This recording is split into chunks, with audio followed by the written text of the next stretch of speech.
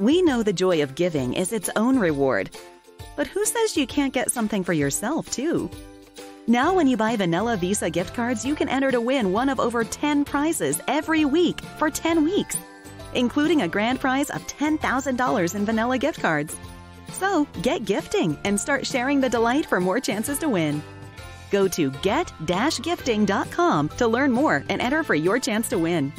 Cards are issued by the Bancorp Bank, MetaBank, and Sutton Bank, members FDIC, pursuant to a license from Visa USA Inc., and may be used in the U.S. everywhere Visa debit cards are accepted. Terms and conditions apply. Cards distributed and serviced by Income Financial Services Inc., which is licensed as a money transmitter by the New York State Department of Financial Services. NMLS ID number 912772. Welcome to the Bulletproof Screenplay Podcast, episode number 27. Beware of advice, even this. Carl Sandburg.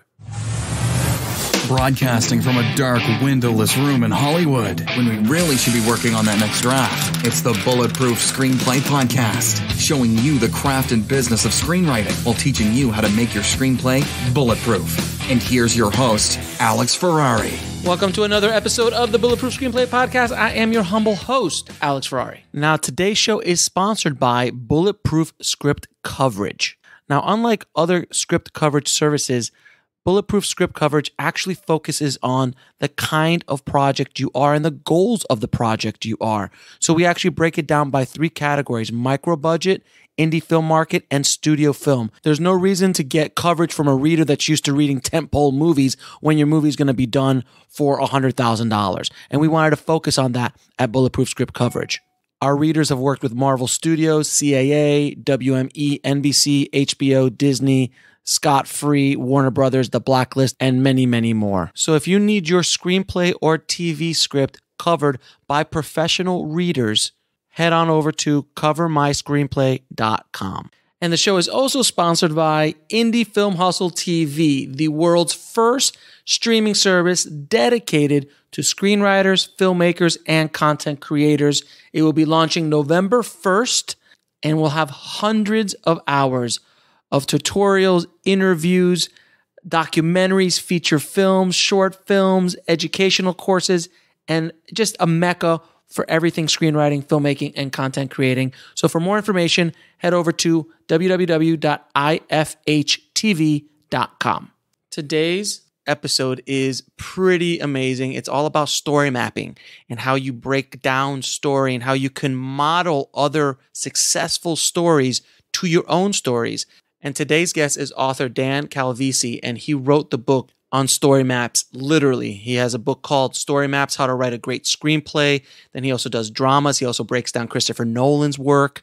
And Dan has read thousands of screenplays over the course of his career. He was a story analyst for a bunch of major studios like 20th Century Fox, Miramax, New Line Cinema, in a bunch of stuff. He's got a lot of great content. And I wanted to bring him on the show to kind of go through this aspect of screenwriting and how you model other successful stories. And it's something I do all the time in every aspect of my life, is model successful blueprints of other things that you're trying to achieve, whether that be podcasts, whether that be films, by watching other filmmakers make their films, and you can build upon what you've seen before to create your own unique product or film or service or whatever you're trying to do. It's invaluable for you to understand how to model successful blueprints. And Dan's Story Maps is a really great starting point for that. So without any further ado, here is my conversation with Dan Calvisi. I'd like to welcome to the show Dan Calvisi, man. Thank you so much for being on the show. Thanks for having me. I appreciate it, man. So I wanted to first get into, how'd you get into this crazy business? Well, I went to NYU Film School, and like everyone there, I wanted to be a writer-director. But I really got into screenwriting there. I really found that the screenplay was really where my heart was, and I took a script analysis class that I really liked. So that was kind of the first time I ever really took apart like professional scripts, their structure and everything. We studied, Sunset Boulevard and The Silence of the Lambs and really a wide swath of scripts and movies. So that really turned me on, and I heard about this job of being a reader. So when I got out of college, I found my way to becoming a reader for various companies like Miramax and Fox 2000. And I worked for Jonathan Demme's company, Clinic Aesthetico, and New Line and other things. So that was freelance reader work that I was doing. but I was working for enough companies where I was supporting myself, and I learned on the job, quickly. I had to, because they give you a bunch of scripts and you have to return them 2 days or maybe the next day, maybe do an overnight job. Mm-hmm. So I had to do written analysis of all of these scripts and a lot of books as well. And so I really learned under fire, and I started, of course, finding patterns and similarities in the bad scripts and the good scripts, and seeing what worked and what didn't, especially structure. Mm-hmm. And that's how I started to develop my story maps structural method as well. So how does a young screenwriter break into Hollywood as a script reader? Like, what's that process like? Well, I think these days, probably hone your craft a little bit, get your feet wet with contests, mm-hmm. And film festivals. Mm-hmm. They probably won't pay you at first. So I would say do some free reader work, reviewing the first round of submissions to, the Austin Screenwriting Conference or something like that, mm-hmm. or the final draft contest. So contact them directly, say you want to volunteer to be a reader. Hopefully they'll give you a test script to do test notes on and confirm that you do know what you're doing. Mm-hmm. Then from there, I would say it'll either be word of mouth, you'll hear about an opening, or contact directly agencies, management companies, production companies, and studios. And if you contact enough and you send them in sample coverages, hopefully eventually there will be an opening and they will hire you for that. I got one of my first jobs. The way I got into Miramax Films was through their genre unit, Dimension Films. And you got in at a time when Miramax was at the height of its powers. Yeah, they were absolutely at their peak. They were winning Best Picture. This was Dimension Films. They had the Spy Kids franchise, the Scream franchise. Yeah, they were huge. Yeah, they were huge. And it was funny because I was told by a friend that he had been a reader there. He knew a guy there, but he said, don't call him because I know for a fact that they don't have any openings. Mm-hmm. And so I called him anyway, the guy at Dimension. And the first thing he said was, we have an opening for a reader. Do you want to test for it? So the lesson there is be persistent. Somebody tells you not to do something. As long as you're not a jerk about it, go ahead and try and get your foot in the door. It doesn't hurt to make a phone call. That's one thing I always tell people is, people still make phone calls in this town. Mm-hmm. So cold calling can work. It's pretty remarkable. Doing this show for so long, I don't cold call. I cold tweet, or I cold email like I did to you, mm-hmm. and it's amazing. You ask and people will like, yeah, sure, I'll come on. Yeah. Or sure, yeah. I'd like to have a meeting. Sure, it's mm-hmm. fascinating when you ask what happens. Mm-hmm. Yeah, yeah. So what? Yeah, and I find one thing, it's hard to do, but if you can give them something like a piece of information they may not have had, mm-hmm. or if you can stroke their ego too, maybe in a unique way. Like, let's say you're contacting a company that makes a lot of big blockbuster movies, mm-hmm. but you're talking to an executive who happened to have made this really small indie film 10 years ago. Mm-hmm. And you tell them, hey, oh my gosh, I saw that film. I really loved it. I'd love to learn more about it. Because you're kind of appealing to them, to their passion, not mm-hmm. just their latest superhero movie, which they may not have had anything to do with, Yeah, that's something. And now with IMDb, you can literally do that research fairly quickly. Mm-hmm. Yeah. And do you agree that when you are reaching out to gatekeepers or people that you're trying to work with in one way, shape, or form, providing value of some sort like you said, stroking the ego is one way, but also providing some sort of value in whatever that might be, whether that be free work, whether that be anything. Do you think that's a good rule of thumb? Yeah, totally. If you can offer them something, because I mean, really, if they're getting 20 scripts a day, they don't really need your script, or your whatever you're trying to send to them. They don't need to give you your break. So if you can somehow offer them something of value, a piece of information or I don't know, anything. Maybe a bottle of their favorite barbecue sauce from Brooklyn, you know. If you do that kind of research, I guarantee you, if you do that kind of research and you hit up an executive and that you found the favorite barbecue sauce and you're like, hey, I heard this was your favorite, it could be a little creepy, but yet it could open the door. Yeah, totally.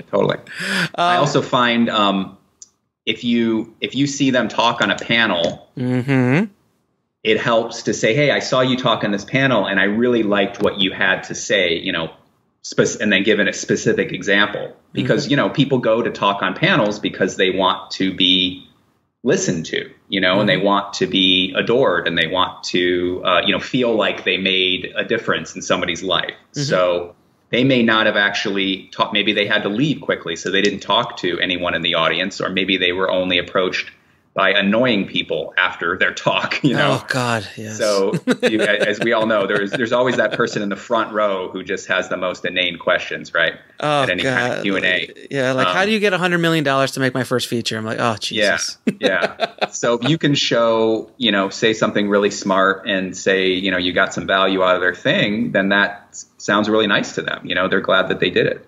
So what's the big difference between a script reader and a story analyst in regard, or are they the same thing in the studio system? They're the same thing in the studio system. Outside the studio system, I would say a story analyst is probably more of a consultant like me, a writing coach, and also someone who feels comfortable analyzing any kind of narrative, whether it's a book, a movie, a TV show, or a video game, you know, or a myth or something like that. So that's something I like that term story analyst, because it's kind of a universal thing saying I have years of experience analyzing narratives and, you know, taking apart the structural differences between, let's say, a fairy tale and a studio feature film, you know, so I analyze story. What are some of the common traits you see since you've read so many, since you've read so many stories and screenplays? What are some of the common traits you see of successful screenplays? Wow.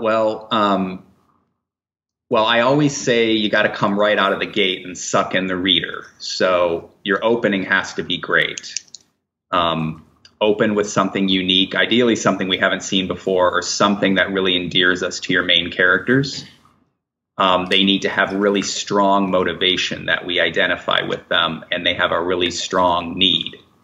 That's one thing that you just don't see enough in scripts and in movies as well. You know, an actor being a movie star is not enough anymore to gain my, and not just at the box office, just when you're watching a film, to gain my interest in following them. If their character is a total jerk and just an immoral person, they still need a code of ethics that we believe in. We still need to believe in their goal, and root for them, you know? And so that can be tough to generate, that rooting interest in the reader or the audience. Can you give an example of a movie that did it right? Like that opening, I mean, I'm thinking off the top of my head, like Shawshank or Die Hard or Lethal Weapon or these kind of characters. Do you know of or can you come up with a movie that has that kind of opening, like you really just fall in love with that character, and that character, the leading character, has that need? Wow. I mean, there's so many. The classic example is Raiders of the Lost Ark. You know, we see this guy do this amazing thing where he rescues this, you know, golden idol from this temple, and then it's taken from him by this evil guy. So we really, you know, feel for him, and then he makes this dashing escape. So, and I think that was necessary in that opening to have Belloc, the villain, you know, so we don't just think, okay, this is just a random archaeologist who's just trying to get this golden idol because it's worth a lot of money. You know, you needed the villain to come in there and say, hey, you know, I'm the evil guy who wants this for myself, you know, whereas you're the pure one. But trying to think of a more modern film, I would say, well, let's look at this summer. There was the Spider-Man Homecoming. You know, we do feel for Peter Parker because he's a kid and he doesn't really know what he's doing, and he's struggling with, you know, kid stuff, like he likes the pretty girl and she won't give him the time of day, although she does kind of like him too much. That was one thing about it. I thought it was kind of too easy for him to get the girl. She kind of already liked him. But and that's something with like superhero movies, you still have to endear us to the character, especially even more because they have these superpowers. Right. So they could be just a superhero, not a regular person. But so in Spider-Man, he was a normal kid with normal problems. Yeah, I thought that was really intentional on their part. I think they did out of all the Spider-Man movies, I think they nailed, and I do like the Tobey Maguire first and second one, but I felt that in Spider-Man Homecoming, they nailed the comic book Spider-Man. He was a kid I mean, it literally almost turned into a John Hughes movie. I mean, when you're watching it, you just feel like this really emotional attachment to his kid problems. Oh, and by the way, he's also fighting villains and dealing with his form of puberty, which is superpowers. Yeah, and he's not that powerful yet. You know, he's still figuring out his superpowers and making mistakes. So right, which was endearing. So you know, he doesn't just come out and he's perfect right away, and especially with a character that we have such history with. I think they did a fantastic job. But that's a really good example. Now, what are some of the common mistakes you see screenwriters make again and again? Well, speaking of openings, you have the slow opening that just doesn't suck in the reader. It starts with maybe too much exposition. That's one.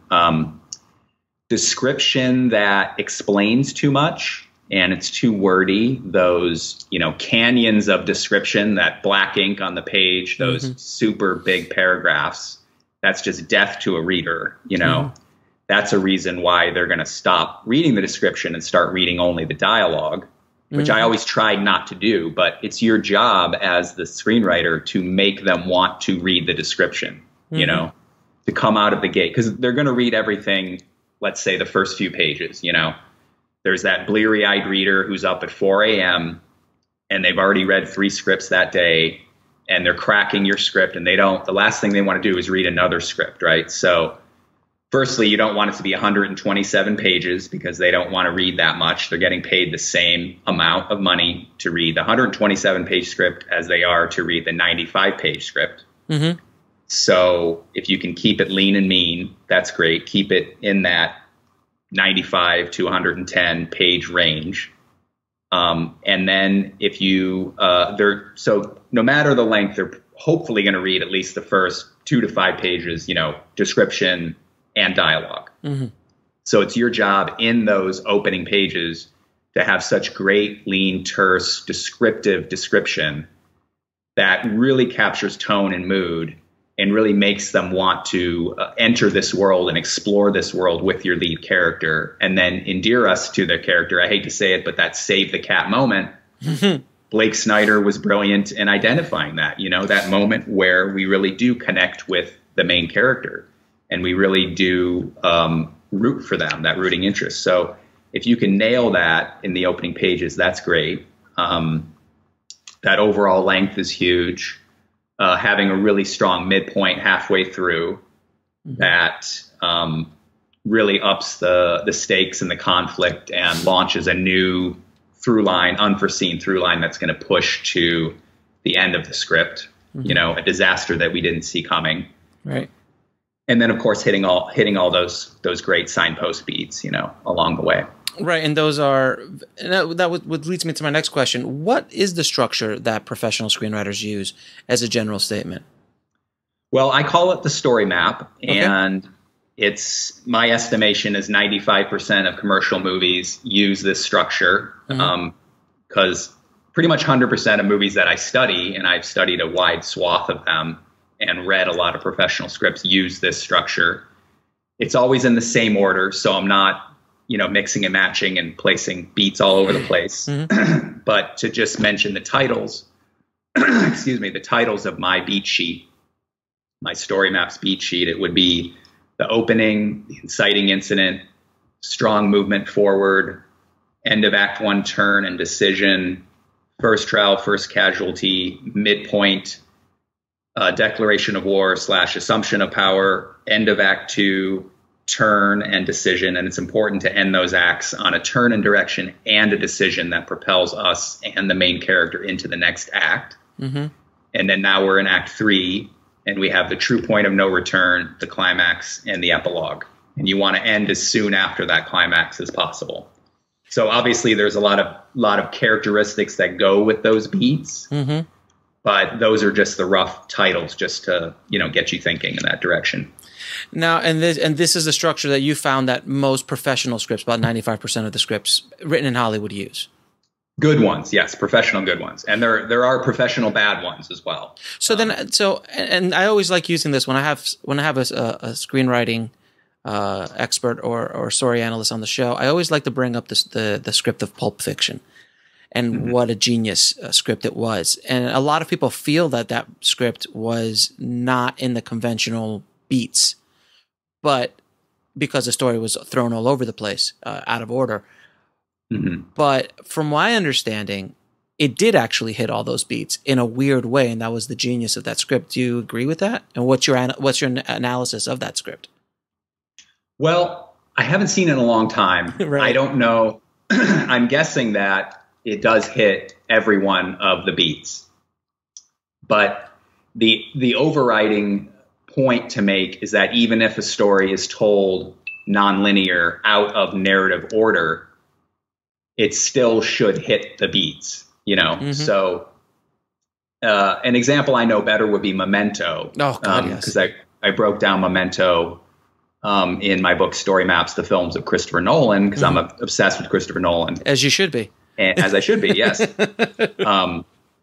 And so in Memento, obviously, it's told in this crazy backward structure. It's not quite backward. It has its own unique thing going on. It's kind of a horseshoe structure is what he called it. Mm-hmm.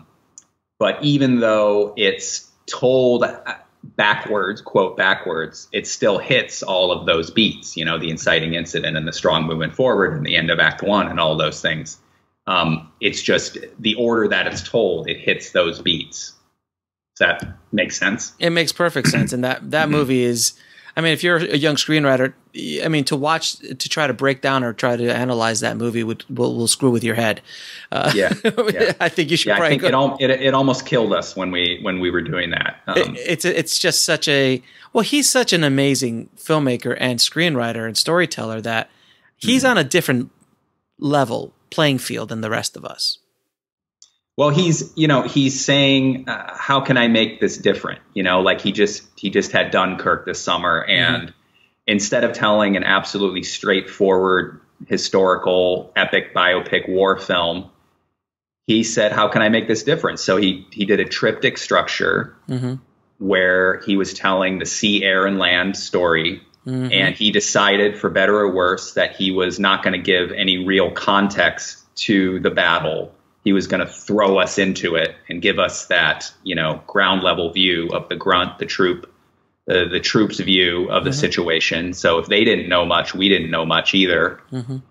And he told it out of order. There was that moment where you realized it came together, where you realized that it was told slightly nonlinear, because you had the boat sequence was one day. Mm-hmm. The sequence on the beach with the mole was 1 week. And then the aerial sequence with Tom Hardy in the planes was 1 hour.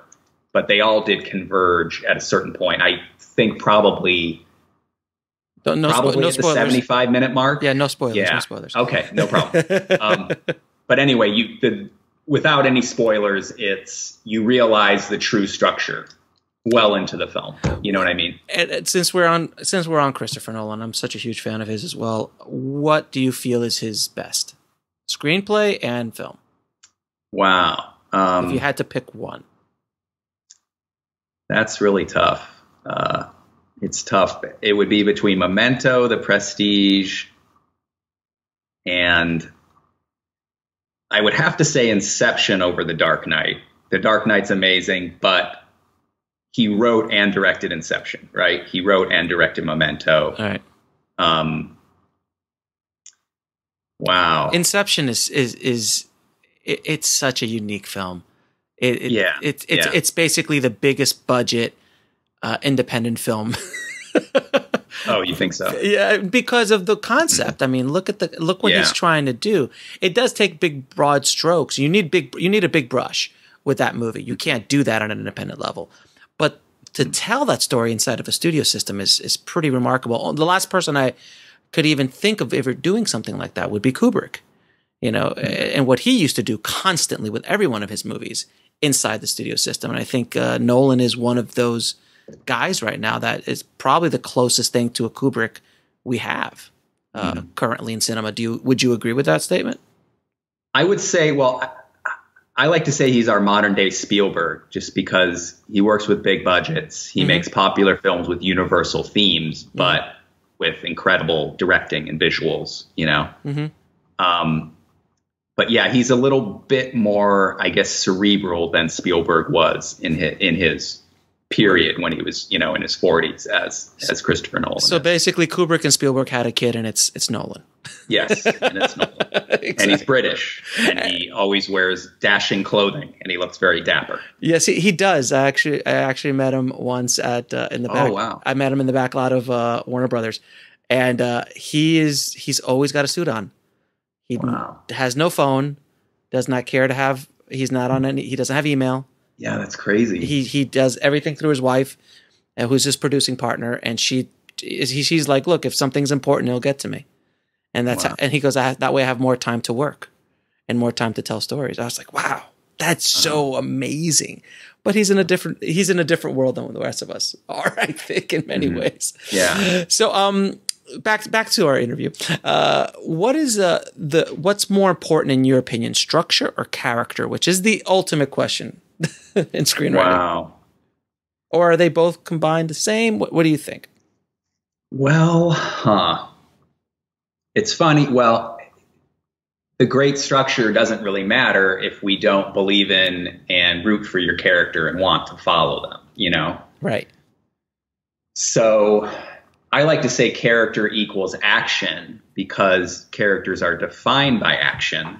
And then, of course, the structure is the form in which you put their actions into. It's not formula, it's form. It's the shape of the story.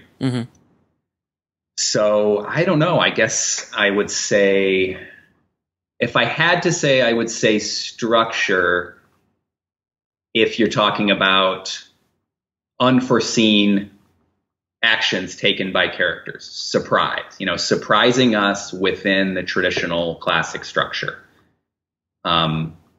We don't want to be able to predict the beats, you know, we don't want to be able to predict the turns. It has to still be surprising, and that's good writing. Got it. But, you know, character, wow, I guess it's... I mean, you can't root for structure. You root for character. Yeah, yeah. But if I really was pressed, I would say structure, because that would mean an intriguing, surprising story that's compelling, you know? Got it. I would probably feel that they're both, without the structure, I mean, can you have a movie with great characters and very loosey-goosey structure and still be successful?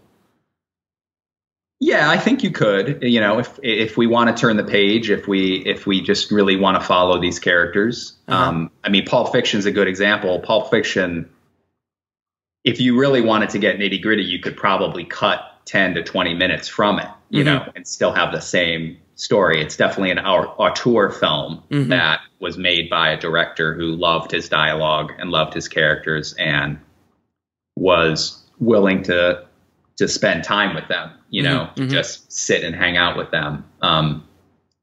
But the editor in me and the script analyst in me would like to cut time from that, and pretty much cut time from almost every Tarantino film. Yes, because he does talk a bit sometimes. He does enjoy you know, his dialogue and storytelling a little bit too much at sometimes, you know. I would agree with you as a critique of Tarantino. If there's anything, sometimes he just goes a little too far, and I think he's gotten worse over the years. Like Hateful Eight, I thought he really let that go a little too much, in my opinion. But he's still, I mean, he's a once in a generation kind of filmmaker. Yeah, he's still absolutely unique, and you're not going to see anyone who's like him. You know, I didn't see Hateful Eight. I was to the point where I almost feel like I don't want to be tricked by him anymore into watching, ridiculously long dialogue scenes and overly violent scenes. I think he almost is gleeful in his violence, and it goes past what it really needs to be, but he's got millions of fans and they love him. So and I'm looking forward to seeing his Chuck Manson film. That should be interesting. Yeah. Wow. That should be interesting. Mm-hmm. So I will say one thing about Tarantino, which is a good lesson to screenwriters, mm-hmm. is he usually makes movies about movies or straight genre films mm-hmm. that don't necessarily give us a lot of insight into the human condition. Mm-hmm. And that's my main problem with him is I don't really know what he cares about in the world. I don't really know who Quentin Tarantino is. I don't really get universal themes from him other than making, like, let's say the Kill Bill movies, for example. I really enjoy the Kill Bill movies, and they're really cool kung fu operas, mm-hmm. But I'm not taking away much about the human condition. I'm not really that invested beyond watching a cool revenge story. But I think that Tarantino, and this is just my humble opinion, I think Tarantino's point of view is that his movies are a complete reflection of who he is, which is that video store guy who loves movies and thinks of cinema as a religion. And he's not really interested in delving into the human condition. He's more interested in delving into cinema. And he is as pure of a cinematic director as I've ever seen in the history of cinema, because you're right. He does all his films, after you watch Django Unchained, there's really not a lot to discuss.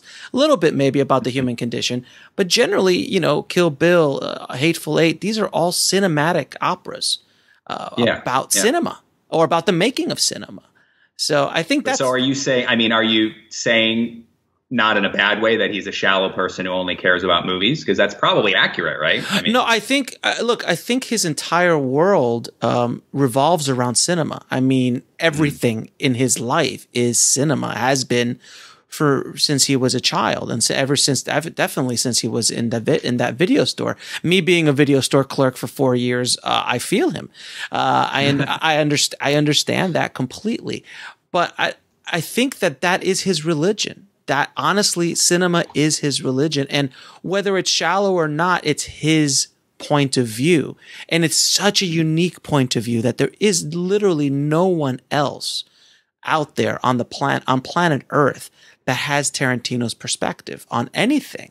So whether it's shallow or not, that's opinion, but that he really lives for cinema completely. He will die with celluloid wrapped around him. But that's who he is, and that's what he wants to do. He owns the Beverly Theater that only shows 35 millimeter here in LA. He has an insane 35 millimeter print collection. Like, who has? I know Scorsese does, but like, who has the collection? Like, his collection will be an archive. Because there's movies that he has and nobody else has. I remember listening to a story that is it Wizza, or I forgot who it was. I think it's Wizza from Wu-Tang, when he was scoring Kill Bill, told him, "Oh man, I got this kung fu movie. I just got it on VHS. It's super rare." He's like, "Yeah, that's nice. I got the 35 print." Wow. And he's like, "Whoa, okay, so I'm on a different playing field here." But that's who he is. So I think that. But think about. And this, I know we're getting off on a tangent. No, let's go. What if you had a painter who only painted referential works to other painters? At one point, wouldn't you want to say, well, what is it about you that you want to put into these paintings? Or what are you saying really about the world? I agree with you. Does it not matter because there's already a million other painters that are doing that? Well, there's a difference between painting and cinema, because cinema has so many more elements involved with just a painting. So if I had a painter if you had a painter that just kept rehashing Warhol and Basquiat and Van Gogh and all these guys, and just kept putting that wouldn't be as interesting. It might be for a little bit, it wouldn't be that interesting. but the wealth of cinema that there is, and the different masters of art that you need to be master of, the different kind of art forms that you have to be a master of to be a filmmaker, is so vast and deep that for someone like him, he could continue to make movies forever and never get boring because of that. And then he also has that knowledge. I mean, he has that encyclopedic knowledge of every movie he's ever seen. Okay, well, here's my conclusion. Yes. I want to see him do other genres. I want to see him do a character drama. I want to see him do comedy. I love to see a romantic comedy. Yes. God, can you imagine if he truly is a student of all cinema, not just action films, thrillers, exploitation films, I want to see him go on to try some really different things. I think that would be really fascinating. I would agree with you, and I think he has stuck to a little bit of same genre films, but he has in recent years kind of moved on. He did the Western. He loved the Western so much that he did Hateful Eight, and you can argue Django obviously is a form of Western, but it's more blaxploitation. So he is going to different genres within the genre world, within his likes and dislikes. I'm really curious to see what he does with the Manson murders. Like, that is insane. And he wants Brad Pitt to play Manson. Wow. Oh my God. So I'm really curious to see where he goes. But that's the thing, that how many filmmakers can you say, I'm curious to see what he does next? There's very few filmmakers out there like that in today's world. And he's one of those guys. So I'm glad that we've gone on a complete Tarantino tangent. But I think it's... I would say, to bring it back to screenwriting, yes. A good thing that he does is he does focus mostly on genre films, Yes. The thriller, the action, kung fu, westerns. Exploitation. At least for exploitation, at least for his last 3 or 4 films. And for a screenwriter, if you're looking to break in by selling spec screenplays, it's good to focus on a genre. You're the thriller guy, you're the horror guy, you're the romantic comedy woman, whoever, whatever your genre is, write 5 or 6 scripts in that genre. And maybe by the time you get to the 4th or 5th, you have something that's really, really ready for submission and could really establish you and get your foot in the door, So you do suggest that screenwriters stick within a genre at the beginning, so they could be, because if you got and I know that's like the common mistake a lot of screenwriters make, is they write 5 screenplays, but they're a comedy, a drama, a horror, a thriller to show range. And that's wonderful, but that's very difficult for an agent to sell.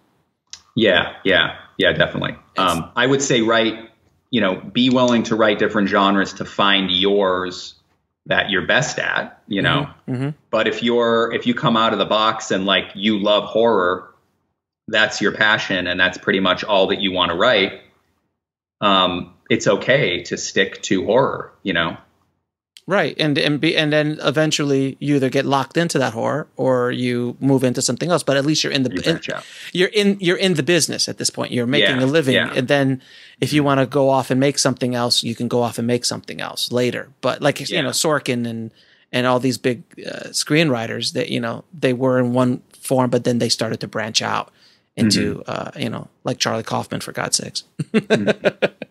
Did you ever read, I'm sure you've studied Charlie's work, right? Yeah, I've definitely seen his films, and I'm trying to think if I've read any of his scripts. Just casually, I didn't read any on the job, but okay. I did. I have read them on my own. He's pretty amazing. He's a pretty amazing screenwriter. Now, what is the difference between a protagonist in a feature film versus a television pilot? Well, a feature film, the big difference between a feature film and a TV show is that closed ending, that a feature film has a closed ending. So it's that beginning, middle, and end, and it does end, and it's a satisfying story unto itself, whereas a TV pilot has to have some kind of open ending, some kind of cliffhanger that makes you want to come back for more. As far as the main character goes, I would say probably the TV main character has more emotional baggage, which we may not and probably shouldn't see all of it in the pilot. So there's still stuff left to come that you can explore in the rest of season 1 and then season 2, 3, and 4, etc. So there's going to be more complexity and emotional baggage that will come out over time. I would say a nice sense of mystery also about your main character really helps, you know. Even if there's something that, you know, like let's say in Scandal, we know that she had an affair with the president of the United States. He actually says that he's still in love with her, but we don't know the particulars. We don't know, well, how did they meet? You know, how far did their relationship go? Where are they at this point? Did they break up at some point? Does the wife actually know? Does anyone else know? So we're just hinting at that. And that's a pretty fascinating thing to find out. Okay, well, she had an affair with the president of the United States. He's still in love with her. Wow, I really want to tune in to episode 2 and see what this is all about. And then in season 1, they do explore when she was an intern at the White House and or a new hire, and you know, how they actually developed their relationship. So there's kind of more of a sense of mystery, more to explore about them that makes us curious about them, but it doesn't give us everything. So then would you say, like, one of my favorite television shows of all time is Breaking Bad, which on paper is the worst pitch ever for a television show. It's the best long-term pitch, though. Yeah, long-term pitch. But Mr. Chips to Scarface, which is okay, over time, this is going to be a massive character arc. Right. So can you kind of break down Walter White and how that, because that pilot, honestly, I was listening to Vince Gilligan talk about it, and they said if you just change a few things and release that at Sundance, it's probably one of the greatest independent films of all time coming out, because it was just so brilliantly done. It was so wonderfully done.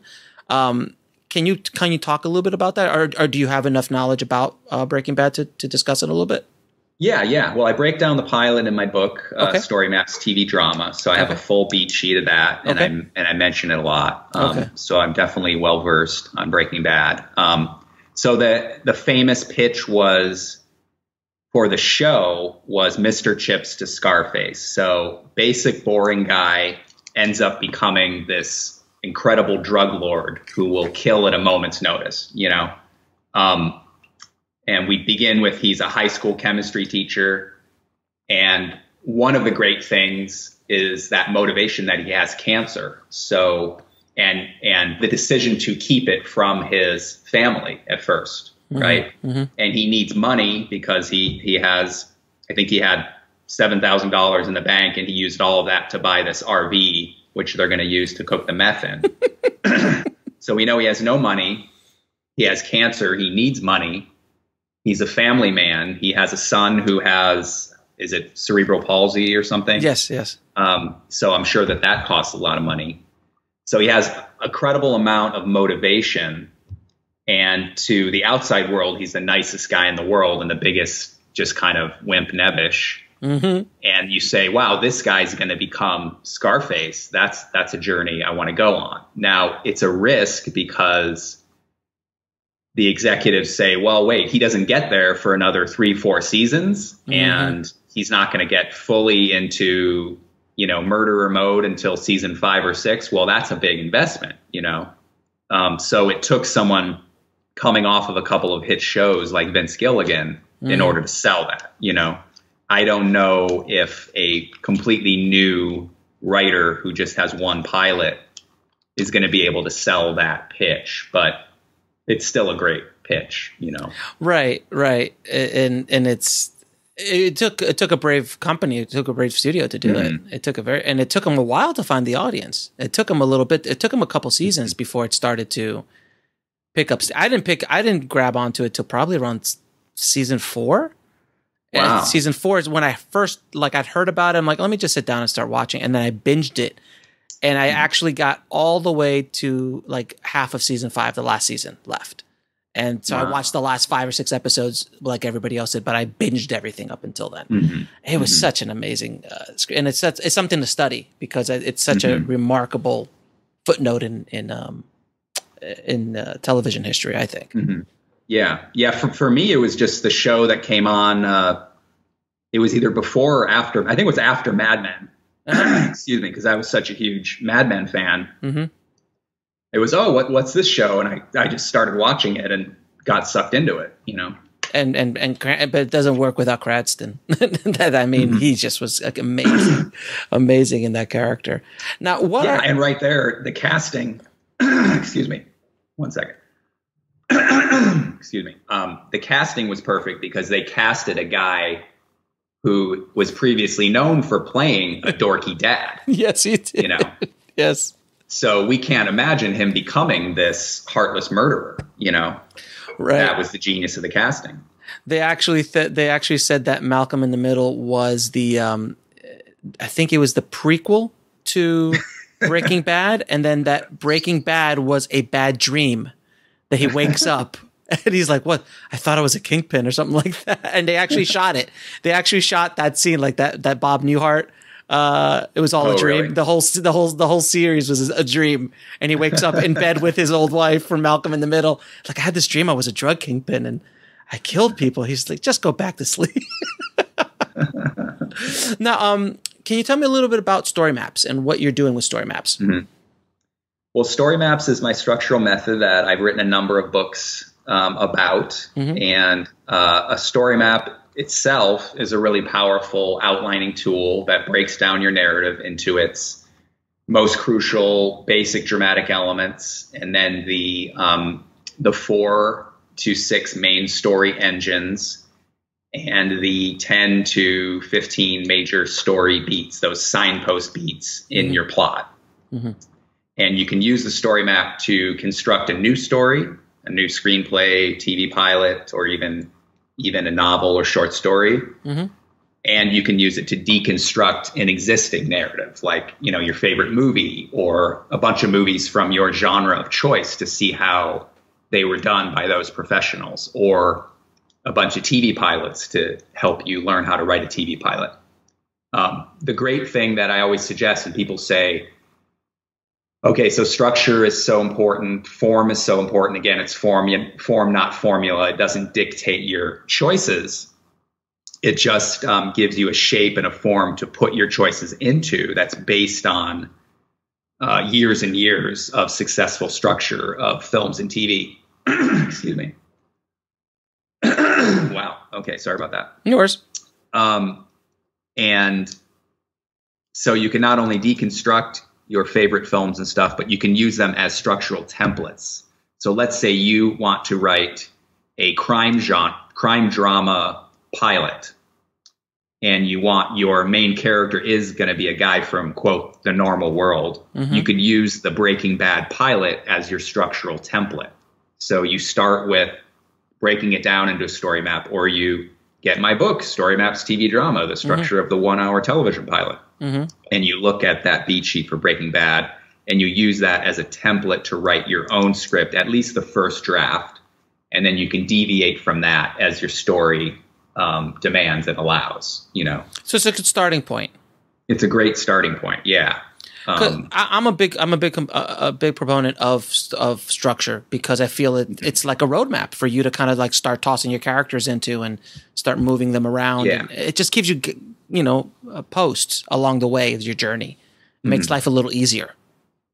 Yeah, and having come from the world of being a reader on the job for studios and production companies and you know, professional companies, I was looking for those structural signposts. You know, I was looking for an Act 1 that was around 30 pages. Now, a lot of Act 1s end exactly on 30 pages, and that's great. And I would give them a standing ovation for that, and that would make me feel really great because that was familiar. But it could end on page 29 or 28 or 31 or 32, and that would be okay, you know, as long as it was working in every other way. So it doesn't have to exactly be, you know, a 30-page Act 1, but you want to have those story beats in there that are the classic story beats that are in 95% of movies. And the thing is that the reader is looking for that. So if you have a 47-page Act 1, then that reader is going to know their red flag's going to go up, and they're going to say, okay, maybe this person doesn't understand structure. Maybe they are overwriting because they're in love with their words, you know? Mm-hmm. And that's when story maps or a structural guide kind of helps you along the way. Mm-hmm. Yeah, because you can look at these other examples from so many other films, and you can map out your own favorite films and say, okay, well, they had an exactly 30-minute act one. Well, there must be something there. You know, if Christopher Nolan and Steven Spielberg and Darren Aronofsky had an exact 30-minute act one, and every one of them was working in a different genre, there must be something about that 30-minute or 30-page act one. So maybe I should stick within that structure. Mm-hmm. You know? And then once you get 3 or 4 or 5 or 10 or 20 screenplays and you want to start playing around with structure and making it a little bit more artistic, that's up to your prerogative. But I think you need to learn the rules before you break them.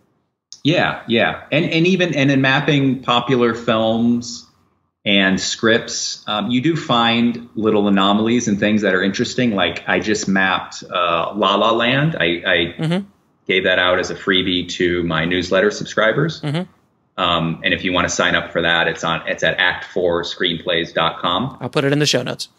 Okay, cool. So I mapped out La La Land, and I originally had the end of Act 1 turn coming right at 30 minutes, because that 30-minute mark is when they're at the party, and she's mocked him because she sees him in the 80s cover band. Right. And he had previously always thought he was such a serious musician, and she sees him in this cheesy 80s cover band, and he confronts her, they argue, and he says, all right, I'll see you in the movies. And he stalks off, and that's like exactly 30 minutes. And so I thought, okay, well, that's the end of Act 1. But I ended up changing the end of Act 1 to 25 minutes. And I'm trying to remember what was the moment. I don't quite remember what the moment was, but it was an earlier moment, which I felt really capped off Act 1. It was them. Oh, it was the moment when we finally realized the fruition of what she was looking at when she heard that enchanting jazz music, piano music, and she comes into the club. And we originally had just seen her eyes looking off camera, you know, really entranced, and then we cut away. So now we come back 10 minutes later, and we see what she was looking at, and it's him at the piano. So it's that big moment where they already had their, quote, meet cute, which was her flipping him off, you know, right. in the traffic. In lovely LA traffic, yes. Yeah, yeah. But this was really the fruition of them, the first moment of them romantically coming together. So I said, you know what? This was a 25-minute Act 1, which may not sound like that big of a deal, but when 95% of Act 1s are around 30 minutes, to change that by 5 minutes, it can actually kind of be a big deal sometimes. Depending on the story. Depending on the story. So now I'm going to ask you a couple questions I ask all of my guests. So what advice would you give a screenwriter wanting to break into the business? Okay. Does it have to be one piece of advice? You can give 2 or 3. Go for it. Okay. Well, read as many scripts as possible that you can get your hands on. You can download a lot of them online. You probably have friends that can send you the PDFs.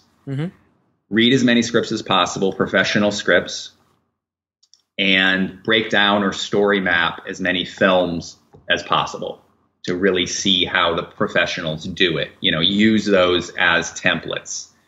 Don't just watch movies and think about them. Do written analysis of the movies. Even do your own coverage reports. You know, do a page or 2 of actual notes, commentary, critique of an actual film. And maybe you want to take that professionally and become a reader, you know, but do written analysis, whether it's a beat sheet or your own little essay about a film, because it forces you to really take it apart, you know, to really think about that. Okay, where is the end of Act 1? Is it 25 minutes or is it 30 minutes?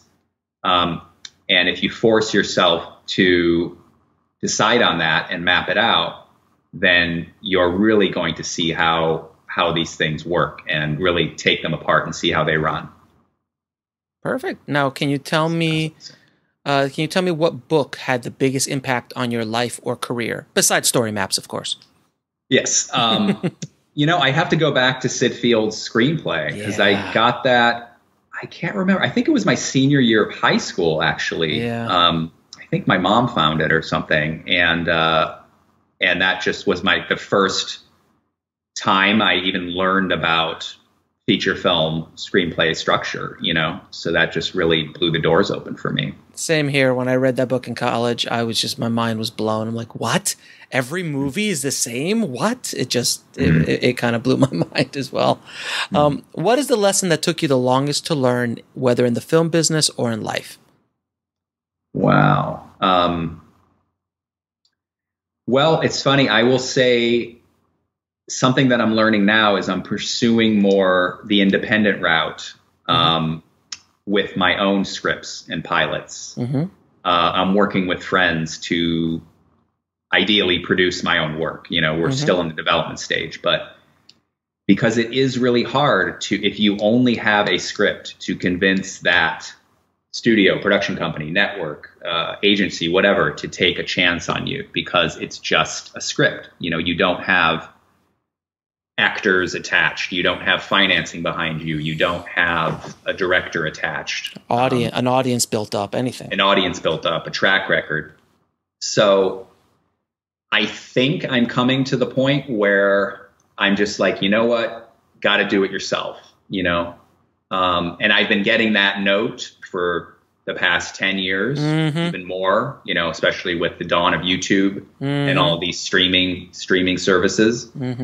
Everyone keeps saying, do it yourself, do it yourself. You can get your hands on a camera that's cinema quality. If an iPhone can shoot a movie now, anybody can shoot a movie, Now, the problem with that is anybody can shoot a bad movie that's unprofessional and never sells, yes, and maybe goes to 10 film festivals, and you have to pay to travel to 10 film festivals. And before you're done, you're $20,000 in debt. But, let's look on the bright side and say you're going to make a good movie, that is going to go somewhere, or it's just going to become your sizzle reel or resume to get you a good manager and a good agent and really get you moving. But I would say it's the do-it-yourself thing, a script, a single great, awesome script should be enough. But the reality is it's so competitive that it isn't always enough. I mean, the blacklist is a good example of that. How many amazing scripts are on the blacklist, and it's still hard. Yeah, it's still hard for them to get produced, but the only thing you need, the requirement you need to start is a great script. Okay. So if you're going to produce it yourself for $10,000 and shoot it with your iPhone, you still need a great script. If you're going to sell it to Warner Brothers for $100,000, you still need a great script. If you're going to attach an indie producer who has a track record, who won Sundance, you still need a great script. And that means you're going to have to spend years developing your craft, Well said, sir. Well said. Now, what are 3 of your favorite films of all time? Well, that's interesting because I always say my 2 favorite, I can't choose which is my number 1 favorite film. So I actually have 3 favorite films. They are Raiders of the Lost Ark, Goodfellas, and The Wizard of Oz. Great combo. They're incredibly different films. I mean, you can't get any more different. You think? but they're so different, I mean, they're so amazing that those are kind of my top 3 spots. And depending on how I'm feeling at the moment, one of them may be number 1, or they may all 3 be number 1. But yeah, got it. They're amazing. Now, where can people find you and your work? Well, you can find me at act4screenplays.com. That's my homepage, and that is ACTFOUR screenplays.com. And you can learn about my consulting, and you can get my books, and you can get a lot of free advice and downloads and things like that. You can also sign up for my newsletter there, and I give out exclusive articles, sometimes leads from producers. and sometimes free story maps through my newsletter. So you can learn about that. You can also learn about my Story Maps Masterclass, which is an 8-week program. It begins with an 8-week program where you develop a TV pilot or a feature from the ground up, from concept and logline straight through to a finished draft. You probably won't finish the 8 weeks with a finished draft, but you'll definitely be on your way. You'll probably finish with a rock solid story map, a great scene list, comprehensive scene list, and the first 10 to 30 pages of your screenplay. So then from there, you're armed to you're well on your way to creating a great script. And what's unique about my masterclass is that I bring in professionals to actually give advice on your log lines and to actually do Q&A conference calls with my writers to give them career advice as well. That's awesome. So let's say you're workshopping 2 log lines. You're not sure which one you're going to write. I'm going to give you notes. If it's a group class, your peers will give you notes. And then these 2 industry professionals, like right now I have a former studio executive who was at the studio level. He was involved with films like Groundhog Day. Great movie. The Lord of the Rings, so he was a really top president of marketing at big companies like New Line and MGM. And then I have a very successful screenwriter, Jeffrey Reddick, who is responsible for the Final Destination franchise. He's big in thrillers and horror. So these guys are going to give notes on concepts from my writers for my next class. Awesome. So you get this feedback from these people who are executives, managers, assistants to agents, screenwriters. They've been in the business for a long time, and they say, you know what, this first log line sounds interesting, but this is more of a passion piece. This is not something that in the current marketplace from a newbie is really gonna go anywhere. But this second log line feels more commercial to me, although you maybe don't have all the elements worked out yet. So then you have this information and you're going to decide whether you want to go with the first concept or the second concept. Very cool. So it really helps. Well, Dan, man, thank you so much for being on the show. You've dropped a bunch of knowledge bombs on the Indie Film Hustle tribe, so I truly appreciate your time. Well, thank you. Thanks for having me on. My goal was to drop knowledge bombs. And you did, sir. Thank you. That was achieved. I want to thank Dan for coming on and dropping those knowledge bombs on us. And I hope you guys got something out of it, after he's been reading just thousands of screenplays over the course of his career. I think he has a decent grasp on story. And if you guys want to check out his books, just head over to the show notes at indiefilmhustle.com/BPS027 for all the links to all of his work. And that does it for another episode. So as always, keep on writing no matter what. I'll talk to you soon. Thanks for listening to the Bulletproof Screenplay podcast at bulletproofscreenplay.com. That's BULLETPROOFSCRENPLAY.com. We know the joy of giving is its own reward. But who says you can't get something for yourself, too? Now when you buy Vanilla Visa gift cards, you can enter to win one of over 10 prizes every week for 10 weeks, including a grand prize of $10,000 in vanilla gift cards. So get gifting and start sharing the delight for more chances to win. Go to get-gifting.com to learn more and enter for your chance to win. Cards are issued by the Bancorp Bank, MetaBank, and Sutton Bank, members FDIC, pursuant to a license from Visa USA Inc., and may be used in the U.S. everywhere Visa debit cards are accepted. Terms and conditions apply. Cards distributed and serviced by Income Financial Services Inc., which is licensed as a money transmitter by the New York State Department of Financial Services. NMLS ID number 912772. Time to put up the tree. Nothing goes by faster than the holidays. Time for family photos. Time to cut the turkey. Time to take down the tree. Actually, the Lexus December to Remember sales event also goes by fast, featuring extraordinary offers on our most popular models. Lease the 2020 RX 350 all-wheel drive for $419 a month for 27 months with $34.99 to its signing. Experience amazing at your New York, New Jersey, Connecticut Lexus dealer. Call 1-800-USA-LEXUS for important lease offer and pricing details. Not all customers will qualify. Offer valid in the Lexus Eastern area only and into December 2nd, 2019.